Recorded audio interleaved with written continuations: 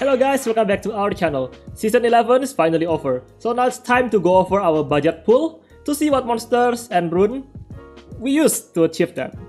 As you guys are aware from watching my previous videos, my draft always consists of at least 3 free-to-play units. Actually sometimes 2, but most of the time 3. This is where I draft my monsters from. So there's a total of 1, 2, 3, 4, 5, 6, 7, 8, 9. A few minutes later. Yeah, 16 monsters. Now let's talk about my favorite combination and how I pick most of my drafts. In this season, my go-to first pick is Furt. And not Fran. I know I used to first pick Fran, but now there's a new cancer aside from Hathor. This cancer is called Daphnis.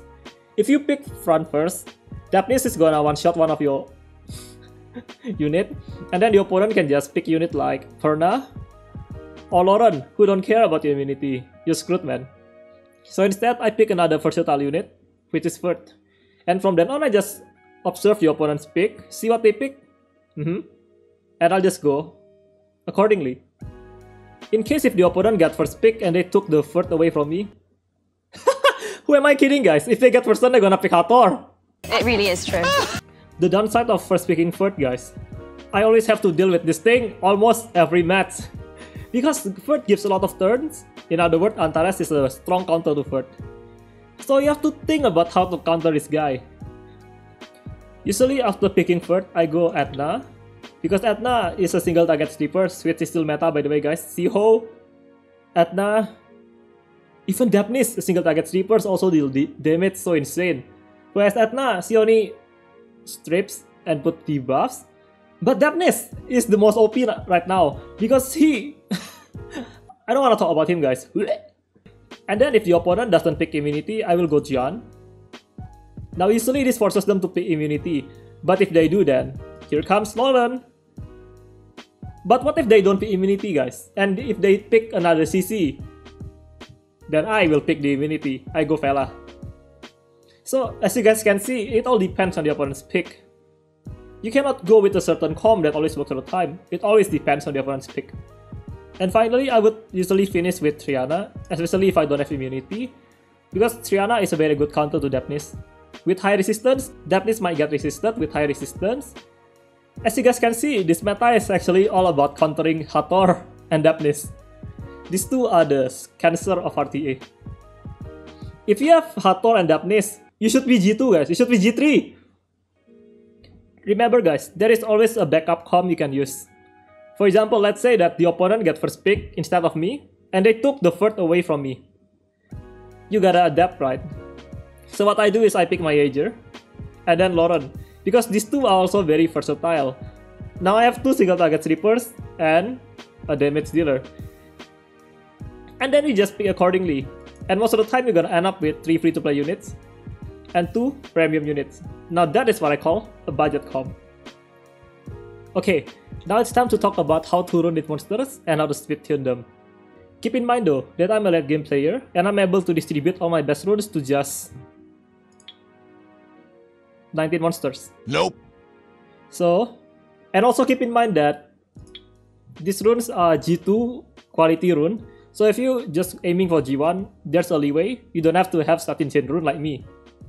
After all, the gap between G2 and G1 is huge, guys. Really, really huge. Mina. I actually just built her yesterday, so I haven't tested her out, but people say that she's good against Daphnis, cause you go pow pow and Daphnis go cry cry, right? But I'm not gonna tell you guys to build something I haven't proven to just yet. So let's go on. Ah, Jaeger. My backup in case if somebody picks Furt away from me. Almost never happen now, guys. If they get first turn, you know it. They're gonna pick Hathor. Who am I kidding? That's why I try to run my Ager to be the fastest. To be fast. After all, single target sleepers need to be fast. So that they move first and the CC can move after to land the CC. And since Furt is usually run the slowest in the team, like this, see my Furt is speed tuned to move last after everybody moves. Take a look, guys. Faster than my Furt. Faster than my Furt. I don't use her, she's shit. So yeah, Jaeger should have a high speed and Furt to shut down the Furt. Also your Lauren, make sure your Lauren faster than the Furt too. Now for this season, my Furt's actually on wheel instead of the fence. Let me tell you a stupid story, guys. There was this one match where I have Vela against Hathor, but then the Hathor slapped my Vela. She procs, and then she used to sleep. My Furt and Vela all asleep. What the fuck? Automatic loss, guys. So from then on, I just... yeah, I've had enough. My Furt is gonna be on Will. Guess what? It works wonder. Ah, Juno. My pride enjoy the counter CC. But the real reason you don't see her often is that she's always banned, guys. I only have one CC counter since my Tetra is not ready. So, of course they're gonna ban my Juno. Just we wait until my Tetra is ready. We can counter Neptusis come together. For now, my Juno is always gonna get banned. Despair Revenge. I have a whole Reddit post about her, so I don't need to talk about her. Next. Ah, this one.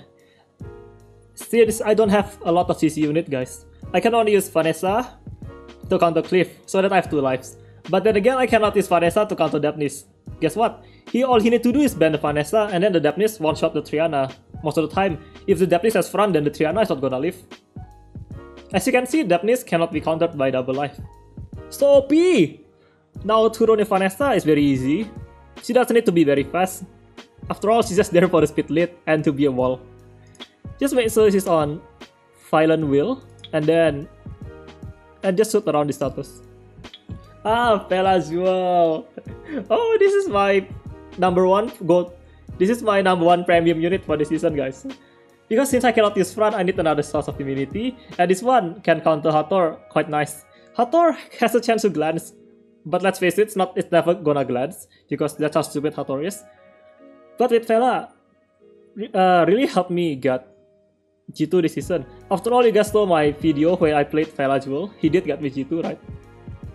Now my Vela is on crit damage build, Will Violent, and I made sure that he moves last, so that when she gives immunity, everybody is gonna get the attack bar after they move. So not after everybody almost has full attack bar and then he used to think. What a waste, guys. And then your ally is gonna move and you only have 2 turn immunity. No thanks. Fine guys, let's do this. Antares is a good counter to Diana and Furt. Tell me something I don't know, Taku. And to run Antares, you just need to make him very slow, some attack, some HP. Make him below 70% because I know you're not that stupid, guys. And if I tell you why, I feel like I'm attacking your intelligence, right? So I'm not gonna tell you why. Diana. I rarely use Diana in this season because if I pick Furt first, he's gonna counter with Antares, right? So actually there's no room for me to pick Diana after that, unless if I ban the Antares. And Diana is not that strong anyway. She can easily get control up and played around like a doll. So slow. She's not even a stripper. The only good thing about Diana is she can proc more than 1 time, being stupid. But then again, I don't like Diana in this season. Thanks a lot, Antares. Weehee! My second pride and joy. Like I said, guys, if you wanna have an easy time in RTA, you need at least 2 premium units that works for you. In my case, this season it's Atna and Vela Jewel. So please tell me in the comment section what is your reliable 2 premium units that you can pair up with free-to-plays. I would like to know, okay? Now Atna is a single target stripper, just like Siho, you need her to move before the CC. Now there's a changes in my Atna since Viho is introduced, right? I need to make sure that my Atna doesn't have a 100% crit rate, so that among these 5 hits, one of them is not gonna crit and kill a Miho. Despair Will, I think is the best Atna.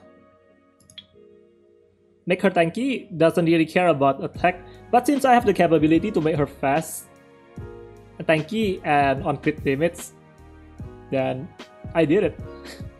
After all, she's my ace. I love her so much, I give her my best Despair rune. Oh Fran, oh poor Fran. You and I, we had a good time, didn't we? But now, there's this fairy king with red hair who parts us away, so we cannot be together anymore, Fran. I'm sorry. I even took your rune and gave it to someone. And that someone is, guys, Lauren. Lauren needs to be on Violent. Actually, it depends though on your Lauren. Your Lauren can be on Violent Will or Swift. But mine in this season is Violent Will. Because I think, yeah, it works better with my comp.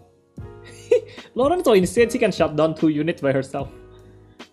Now I give my Lauren my best violent speed set, so that she can set up, disrupt the opponent's turn, and do whatever. I talked about her already in Reddit too many times, and I'm pretty sure you guys are bored of hearing it. So let's just move on. Jian, my only CC unit, guys. I mean real CC unit. I don't count unit with only one turn CC as a CC unit. Guess what? The opponent is always gonna proc, okay? So there's no point. You need 2 turns at least. And Jian is a free-to-play unit too. Except, you can only pick Jian if you pick third. That's why, the more reason I always pick third for my first pick. If not that, the opponent can counter Jian easily with Pheromones and then the third itself.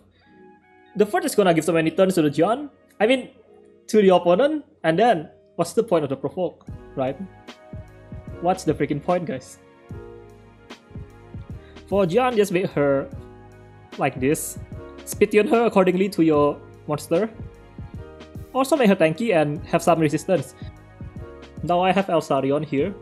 I don't use him much. Not really that strong actually. In fact, out of 100 matches, I only play him once. And then I kinda forgot he exists. Who's he again? And finally, we got Miho.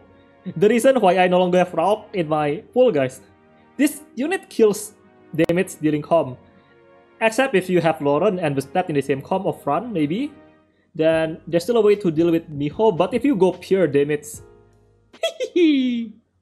Okay guys, that's all there is to the monster pool I use for this season. It's way less than season 9 and 10, isn't it? Yeah, we have way less monster we can use for season 11.